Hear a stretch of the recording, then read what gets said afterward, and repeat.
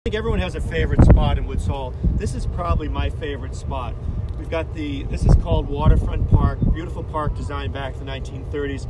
Over here we have the Huey dock. You see the Neil Armstrong is actually in right now. We've got a little bit of a view of Martha's Vineyard in the background. We've got the Elizabeth Islands, Noshaw and Nashawina starting here. There's a couple of boats going through here. This is the Woods Hole Passage here. Earlier when we were in the tour, I mentioned the fact, what is a hole, a nautical term for hole? It's a smaller body of water between two larger bodies of water. Here is the Woods Hole Passage going from Vineyard Sound around Penzance Point into Buzzards Bay itself. As we look around here, I mentioned Rachel Carson a little bit earlier. Great statue of Rachel, scientist, writer, colleague. She worked, interestingly enough, at the Marine Biological Lab, at NOAA, the fisheries, which is down here, and at the Oceanographic Institution. She's best known as author of Sea Around Us, Edge of the Sea, Under the Sea, Wind, and particularly Silent Spring. One of the really first environmentalists, and really was way ahead of the curve as far as being involved in ecology and what was needed. Wonderful statue of her here in Woods Hole.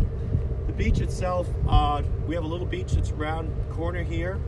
We refer to that, we locals refer to that as Garbage Beach. And why is that? It's a great place to pick up sea glass for those of you that haven't been there. Locals love to come along here. They'll grab their lunch from one of the local restaurants, Woods Hole Market, one of the other places. They're here. Great place to watch sunsets from here. The benches that are here, a lot of other uses they have as well. Great place to propose. I actually proposed to my wife here back in 1990. Unfortunately, the bench that I proposed to her on got washed away in Hurricane Bob.